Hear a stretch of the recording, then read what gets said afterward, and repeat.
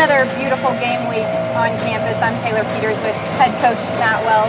You're watching CartWells, brought to you by Southwest Bank. Coach, how was your week, your weekend?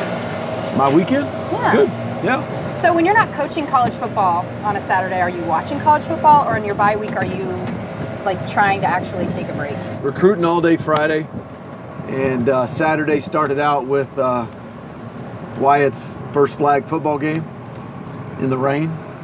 It was awesome. In the rain? Yeah, they played. He's down on the Texans. What position does Wyatt play? Is he a quarterback?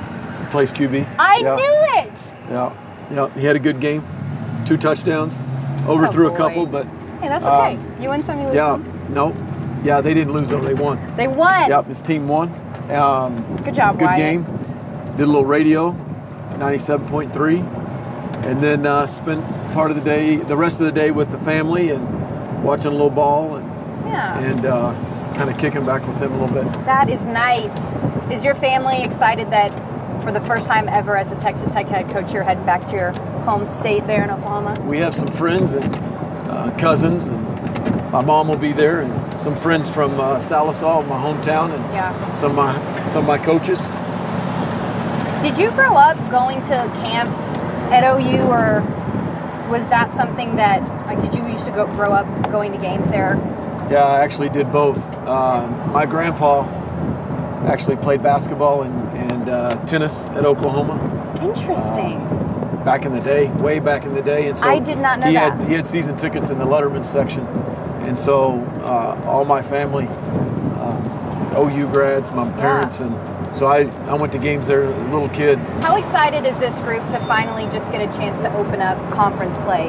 Oh yeah, I mean, that's why you play. I have a chance to compete for a championship, and you know, this first year we want to set our culture and the foundation and all the things that we're instilling, but we also we want to get in the fight, get in the Big 12 and get in the fight and see right where we're at.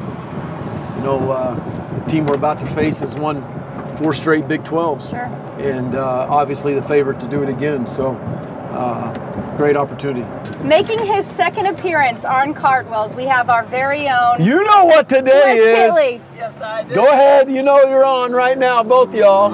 Yeah. 2 weeks in a row. I think you're doing this on purpose. I think both of you are. I knew it. Lunch, always the same time. I knew it. With the passing earlier this year of Dave Parks, your team honored him with a decal on their helmet, and you plan to do that again with the second Ring of Honor member that we lost last week in an E.J. Hollow.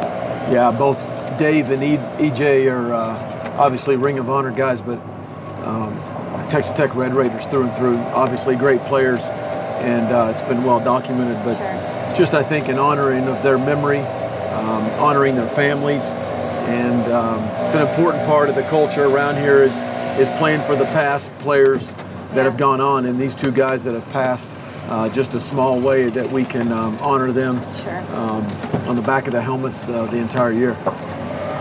Well, Coach, good luck. What's up, J-Mark? Good luck to you this weekend and your home team. You can watch Red Raider football on Fox. 11 o'clock kick from Norman to open up Big 12 play.